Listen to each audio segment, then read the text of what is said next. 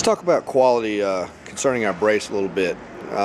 Do you want basically an acid dip base that's already rusting before you receive it, or do you want a super high quality pre-galvanized brace? It's galvanized inside and out.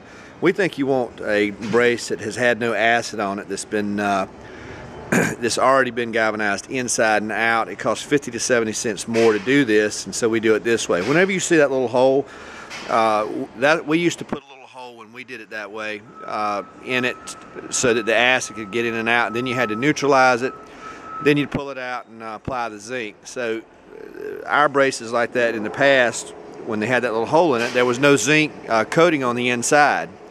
It's a really bad way to build a brace, and I see that at many trade shows. Most of our competitors use a brace like that.